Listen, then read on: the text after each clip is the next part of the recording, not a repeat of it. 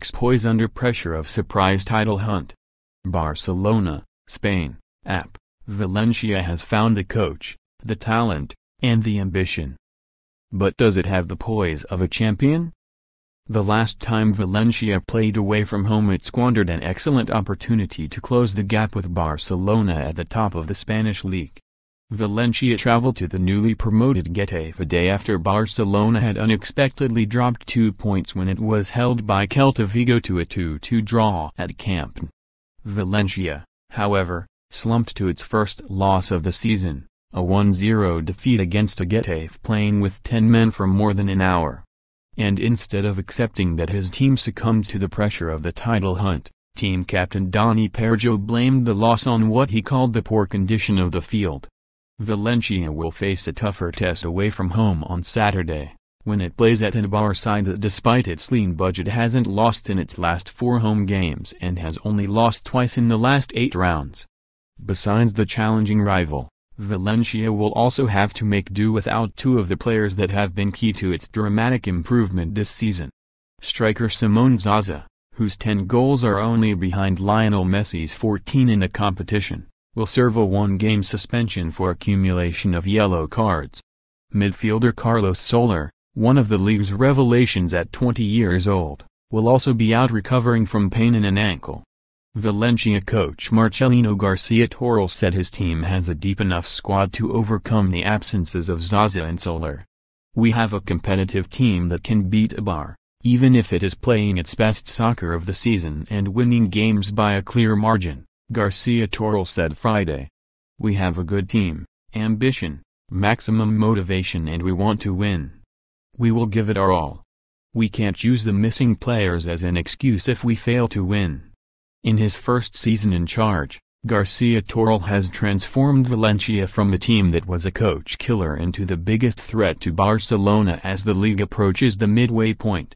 With demanding fans still longing for the glory days of Rafa Benitez, who guided the club to the league title in 2002 and 2004, Valencia had churned through 10 coaches in the previous 5 seasons. Singapore businessman Peter Lim had struggled to find a manager who could survive a full season since Nuno Espirito Santo made it through the 2014-15 campaign, including flops by former England player Gary Neville and former Italy coach Cesare Prandelli. Valencia has risen to 2nd place ahead of both regular contenders Atletico Madrid, in 3rd, and Real Madrid, in 4th. Valencia enters the 16th round 5 points behind the undefeated Barcelona, which is heavily favored against Deportivo La Coruña at home on Sunday. So Valencia needs to win to make sure it stays in touch, especially since Barcelona's following matches at Real Madrid. Garcia Torres has rejuvenated the Valencia mainstays who survived an off-season purge and quickly incorporated a large bunch of newcomers. The hole left by Zaza on Saturday will be filled by backup Santi Mina and forward Rodrigo Moreno, who has finally become the scorer Valencia thought it was buying from Benfica in 2014. Moreno's 8 goals this season have earned him a contract extension through 2022 and spot on Spain's national team as it prepares for next year's World Cup. Attacking players Andreas Pereira and Gonçalo Guedes, who arrived on loan from Manchester United and Paris Saint-Germain, respectively, could also feature to help replace the playmaking of Soler. Garcia Torres has also helped new faces flourish in defense after the club parted ways with longtime goalkeeper Diego Alves and midfielder Renzo Perez, among other players who had been important pieces of a team that frustrated its fans with back-to-back 12th place finishes in the prior 2 seasons.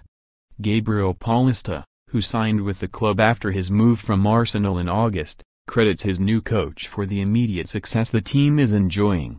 "At the beginning of the season I had my doubts because of how Valencia had fared in recent seasons," Paulista said. "But thanks to the work put in by Marcelino, who I already knew, I knew that we were going to have a good season, but not this good. We are working hard in practice and that is carrying over to matches. Sometimes it doesn't, like against Getafe, but we are focused on doing just that." Brazilian goalkeeper Neto has won over Valencia's fans, after he escaped the long shadow of Gianluigi Buffon at Juventus. Holding midfielder Jeffrey Kondogbia is also excelling as a partner for Soler and an improved Parejo since arriving on loan from Inter Milan. Still, Garcia Toral believes that his team's real ceiling is a top 4 finish, not a league title. It would have been very difficult 3 months ago to imagine we would be in this position now, Garcia Toral said. If at the end of the season we classify for the Champions League, it will be a complete success. I believe that changing a negative situation into a positive in soccer is very difficult.